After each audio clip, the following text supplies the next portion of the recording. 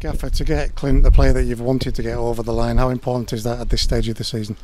Yeah, I think it's very good. It shows we're still looking in the right areas to improve. I think bringing Clint in, player's got vast experience, played at the highest level. He's got good standards as an individual, as a professional. I was lucky enough. I've worked with Clint at Crystal Palace and at QPR, where we had very good success.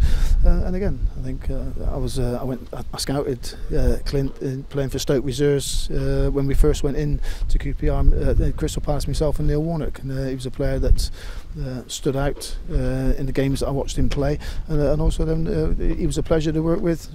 Brought a maturity to the football club in everything that he did, and again, and he played, and he's a very combative figure, likes a challenge, won't shy away from a challenge, but got good distribution, good left foot, good aggression levels, a good understanding of the game. So, and again, those qualities to bring into the football club, excellent. I know a lot of people will say, well, his age. Age is just a number.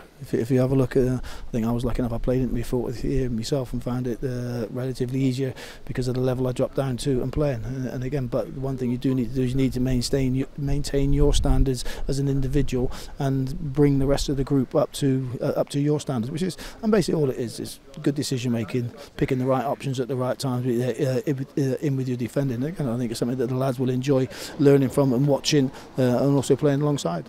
You said it.